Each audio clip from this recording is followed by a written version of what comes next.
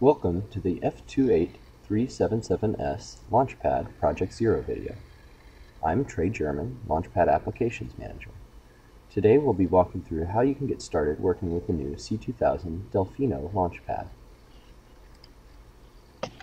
In this video, we'll cover installation of drivers, the out-of-box demo, and our first Blinky program.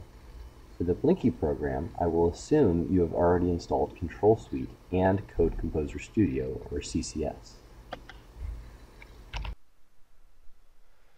Before we can run the out-of-box demo, we need to install drivers for the XDS100 emulator on the board. This will enable us to view the back-channel UART data from the LaunchPad. You can download the drivers from ti.com/XDS100 Drivers. Entering this URL will immediately begin the download. Once the download completes, you can go ahead and extract the files.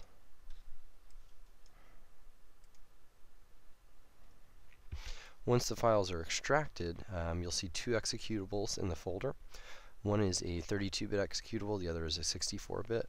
You'll need to install the correct version for the version of the operating system that you have. I have a 64-bit, so I'm going to go ahead and run that one.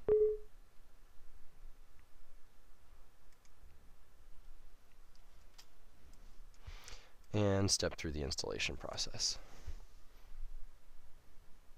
Now it's done, and you're ready to move on to the next step. To fully experience the out-of-box demo, we'll also need a serial terminal program on our PC. For the optimum experience, I recommend using Putty. A quick Google search will yield Putty as the first result, and I recommend the Windows installer package here. You can download that and install it, and after you install it, it should be available in your Start menu. After installing the drivers, plug the LaunchPad into your PC's USB port with the supplied USB cable. The power LEDs should illuminate and the two user LEDs will flash. During this, your PC should begin the process of recognizing the hardware. When this completes, we need to find the COM port associated with the LaunchPad. You can do this by clicking Start and typing in Device Manager. You'll want to click on the actual Device Manager entry in the Start menu. In the window that opens, look for the Ports entry and expand it, looking for a USB serial port. If one is listed, make note of the number. If one is not listed, as is the case here, scroll down to the bottom and look for the Universal Serial Bus Controllers. In this list, look for the TI XDS100 Channel B, right-click on it, and open the Properties window. In the window, select the Advanced tab and check the Load VCP box. Click OK, and then unplug the USB cable and plug it back in. After a second or two of driver installation, we should see a USB serial port under the ports list. Make note of that COM number. In this case, it's COM72. Run Putty, or a serial terminal of your choice, and open up the COM port we found earlier. Mine was COM72, so I'm going to type that in there. And then we're going to adjust the speed to 115/200. After opening the COM port, we'll want to reset the board so that we can see the beginning of the serial communications. To do this, press the Reset push button on the board. After the LEDs on the board stop flashing, the board enters an ADC sample mode. In this mode, ADC in A6 is sampled once a second. If the sample is higher than mid-scale, the red LED is lit, while if it is lower than mid-scale, a blue LED is lit. Now that we've completed the out-of-box demo, let's take a look at how we can program our own application to the LaunchPad. Start by opening Code Composer Studio. After CCS opens, if Resource Explorer isn't already open, open it by clicking View, Resource Explorer. In this new window, you should see a listing for Control Suite on the left.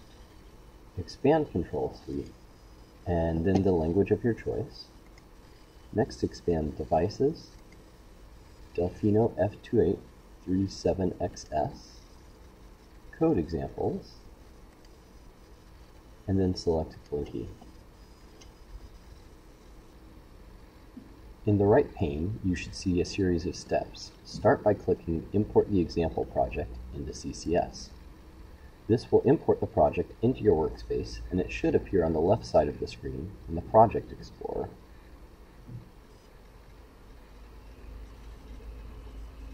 Next, click on Build the project. This will compile and link the project such that it is ready to download to the LaunchPad.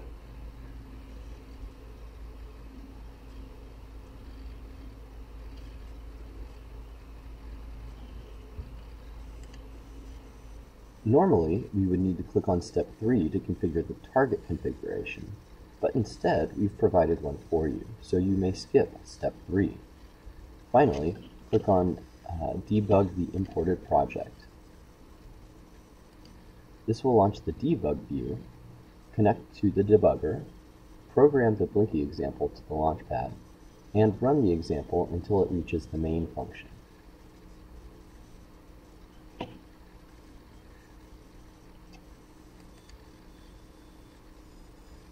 From here, you can click the green play button near the top of the screen, and the LEDs on the board should begin to blink. Congratulations on blinking your first LED on the new Delfino F28377S LaunchPad. At this point, you can explore other examples in Control Suite or begin writing your own code. If you have any questions, please connect with the experts on the TI E2E forums. Thanks for watching, and enjoy your new F28377S Delfino LaunchPad.